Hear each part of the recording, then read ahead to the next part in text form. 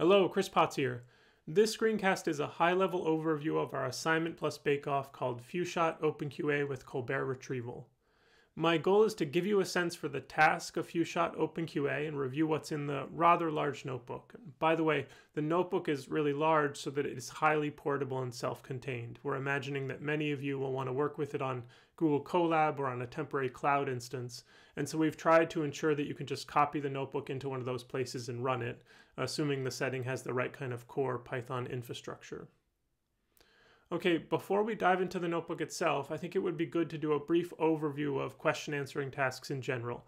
This will allow us to build up to the extremely ambitious task we're confronting, FewShot OpenQA.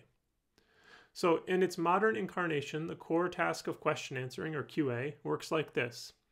We're given a passage and a question, and the task is to answer the question, and we have a guarantee that the answer will be a literal substring of the passage. It's important to keep track of what's given here. So for training, we're given the passage, the question, and the answer. And at test time, we're given the passage and the question. And hovering in the background there is that guarantee that the answer will be a substring of the passage. And finally, in general, we're going to train our system specifically for the QA task.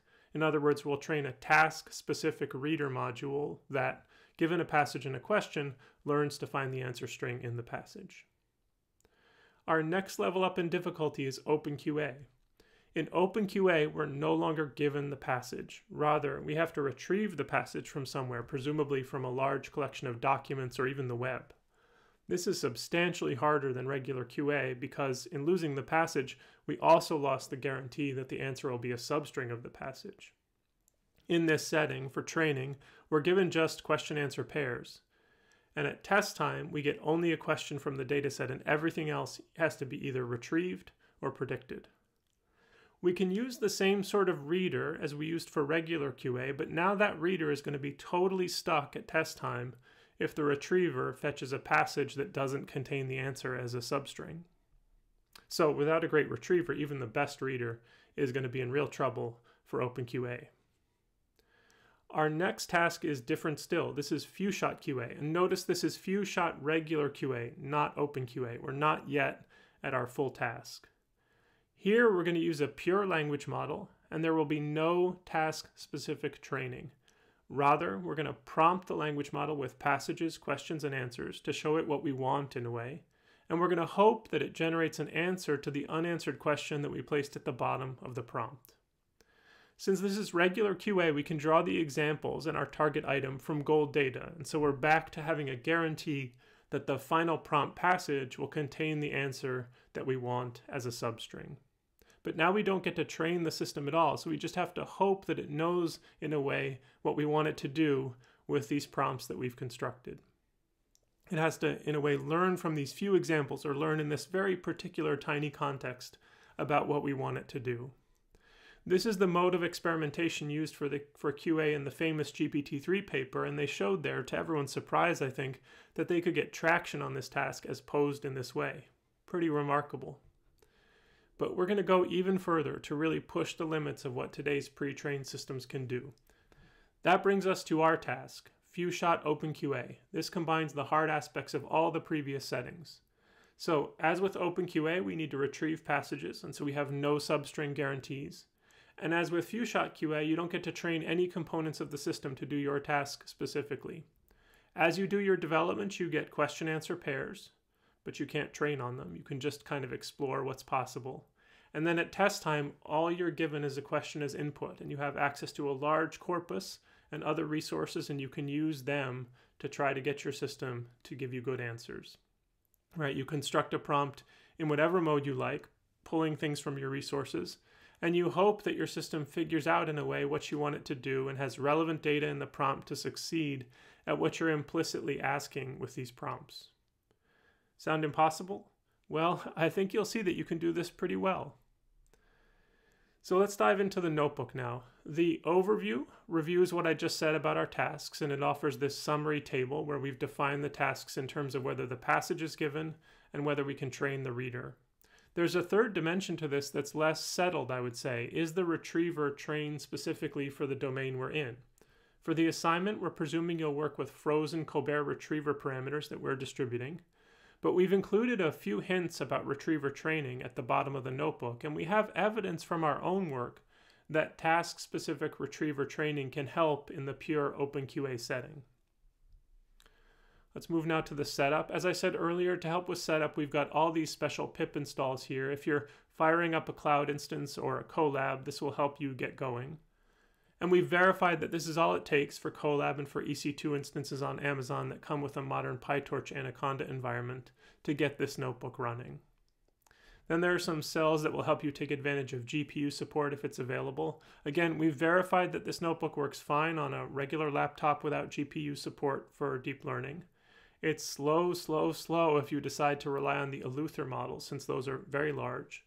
But GPU support is actually totally unnecessary and goes largely unused if you decide to rely on GPT-3. In that case, all the hard computation is, I guess, done on some OpenAI supercomputer somewhere. Next are some general setup steps, and the third section here is for the language models. This will install the OpenAI tools, and these other pieces relate to the Hugging Face Transformers library. Finally, ColBERT setup. ColBERT is our retriever. I'm going to take for granted that you know what ColBERT is all about. Omar did some excellent screencasts that provide a lot of context around these neural IR models in general and ColBERT in particular. This command will pull the CPU inference branch from GitHub for ColBERT, and then we import the relevant pieces. And now we are set up. Let's look at the two main language models that we'll consider. These are our major components in our system. We're offering interfaces for two classes, really. The first are the Eleuther models. Eleuther has released a variety of GPT-2 style models in a variety of sizes. And you can also instead, if you want to, rely on GPT-3 style models that OpenAI provides access to. And I'll return to this later, but I want to emphasize that for the original system in Bake-Off, you have to use a regular autoregressive language model with no additional training.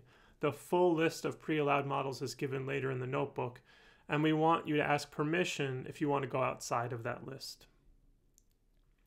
This answer hood function just does a bit of pre-processing. We're baking in the requirement that the answer is the first line of new text generated by whatever model is in use after the prompt.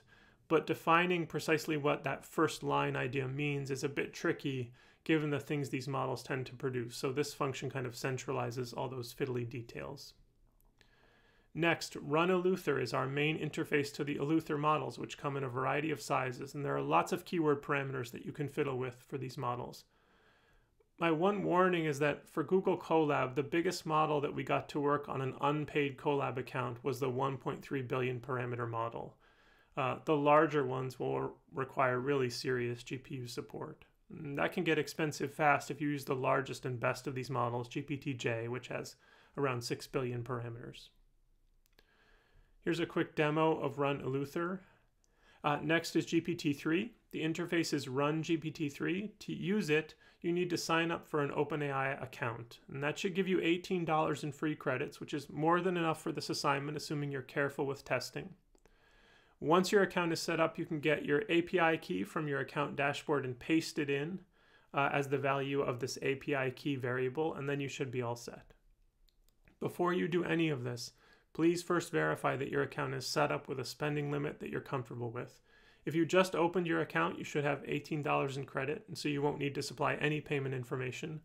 But if you already supplied payment information, then do set a spending limit. It's easy to get carried away with testing and accidentally spend like $100, especially if you switch from the Curie engine that we've got as the default to the best and most expensive one, the DaVinci engine. Okay, now to Squad. We're going to use Squad entirely for development. Our Bake-Off dataset has no overlap with Squad. Our test set is just a list of new questions. But using Squad will let us leverage its gold data to test baselines and sort of oracles and things like that, and it should be a pretty good guide to Bake-Off performance. I actually think Squad in the open formulation is somewhat harder than our Bake-Off data set. So this code loads in Squad's training data and its dev set. The next section here is evaluation. We just copied in the code that the community uses for Squad evaluations and evaluations on related tasks. The core of this is that we assess systems according to exact match with the answer and token level F1 with the answer. And we're going to focus on the F1 value since it provides more of a signal for hill climbing in our difficult domain.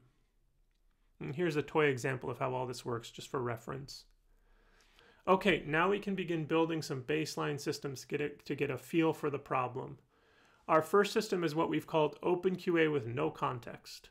This is just the very naive approach where we simply feed the question text in as the prompt and hope that the model provides an answer as the first line of its generated text. This isn't particularly fair to the model since it doesn't unambiguously convey what we want it to do, but it's a start. The function evaluate no context is in a format that you'll see a lot and work with a lot. You give it some squad examples, a gen func, and a batch size, and it does all the generations we want and runs an evaluation for you.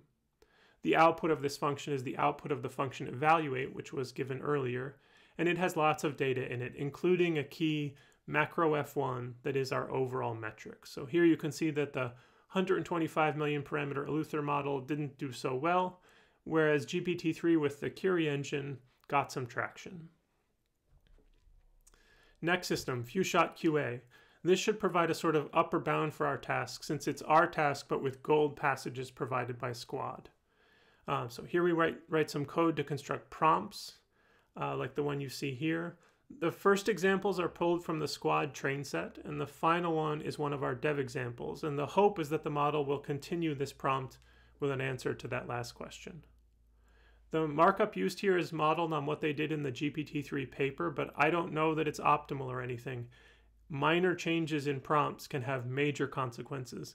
The one thing I can say with confidence is that you should make absolutely sure that there isn't a space or new line or anything at the end of your prompt.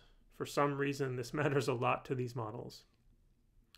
To put all this into action, we have another evaluate function that uses our prompt formatting function. And here you can see that while the smallest Eleuther model is still struggling, this is a strikingly easy task for the GPT-3 engine, even using the older and less expensive engine that we're using here. It's pretty remarkable. But don't get used to this incredible success. This is a kind of oracle where we get all gold passages, and our OpenQA variant doesn't have gold passages for target questions. The next section here introduces the other major modeling component required for our task, the ColBERT retriever. We first fetch the pre-trained ColBERT parameters, and then we fetch a pre-created index that's nicely aligned with Squad and with our bake-off data.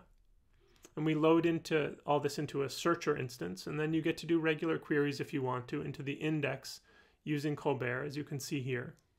And to round this out, we thought it would be good to show you how to do a simple retriever evaluation using success at k.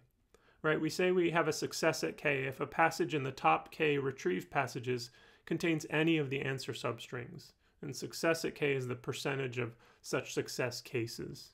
And you'll see that our retriever gets around 86 here on both our dev examples and on all of Squad. So that's good. Success is pretty high, and so retriever success shouldn't be a total bottleneck here, depending on how you use the retriever to construct your prompts. With ColBERT now loaded in, we can do OpenQA with ColBERT.